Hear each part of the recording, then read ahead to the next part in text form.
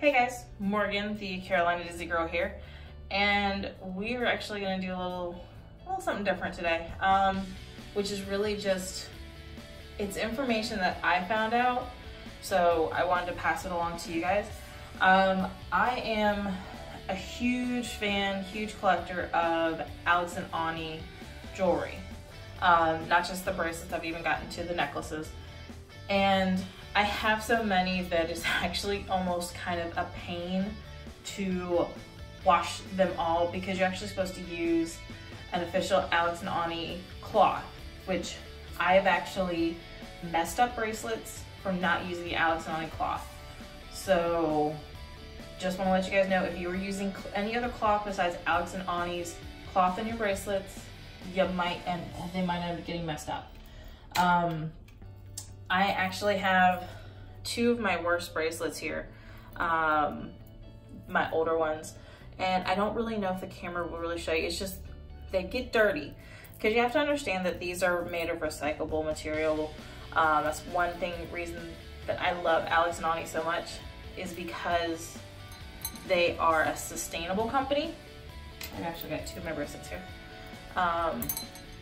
So they don't use pure silver, pure gold. They are recycled materials, which is great. I still love them. This is one of the reasons why I went after this company in the first place.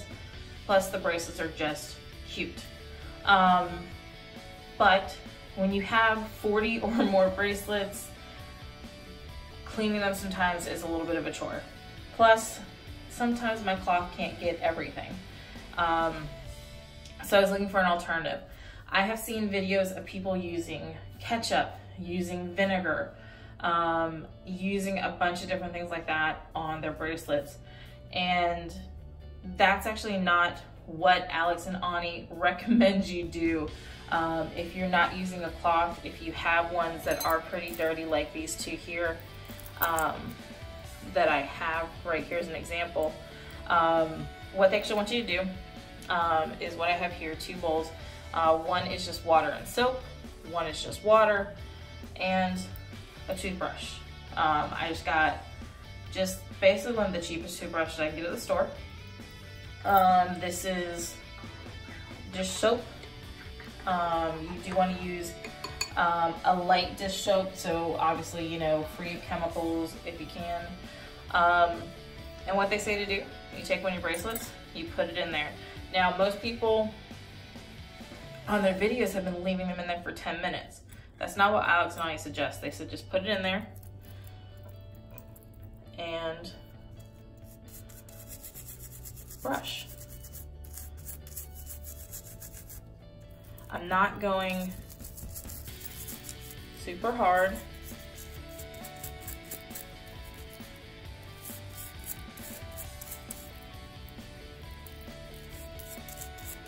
Speed this up a little bit in the video. Do a little rinse and keep brushing. This actually has a bit of tarnish on it. This is actually one of my worst ones. So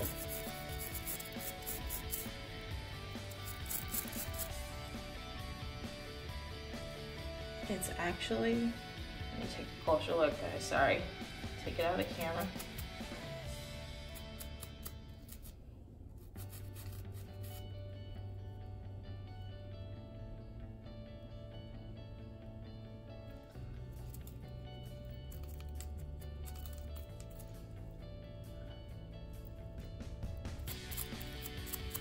So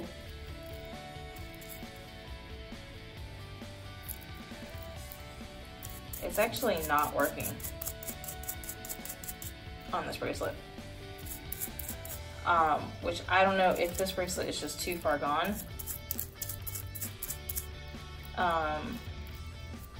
which is kind of very disappointing, because I can actually get it done pretty well. I'm gonna try this one because this one is more the medallion. I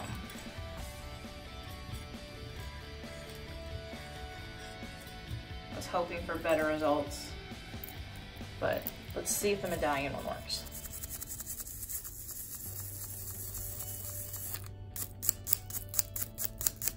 Okay, so that one works.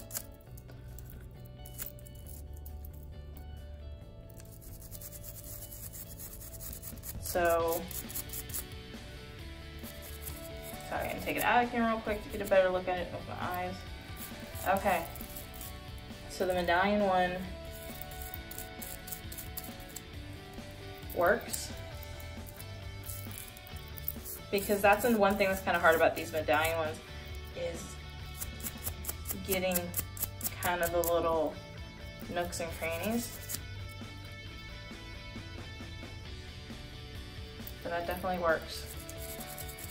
I still highly recommend the brush or the cloth, and just kind of make it a routine. That's like the one thing that I kind of slacked on when I first got them, is I didn't make it a routine. Yeah, the medallion one works. I'm still going to need to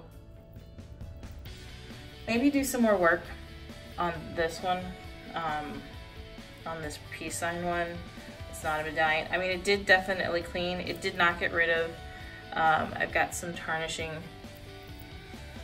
on the edges, so I'm definitely gonna look for other alternatives to get rid of the ones that are full gone. Something about using ketchup or vinegar worries me. And the fact that like Alex and Ani themselves, that's not a recommended way that they say to clean it. They only recommend doing the cloth or doing this, the dish soap and the water and the toothbrush. I mean, it is definitely much improved.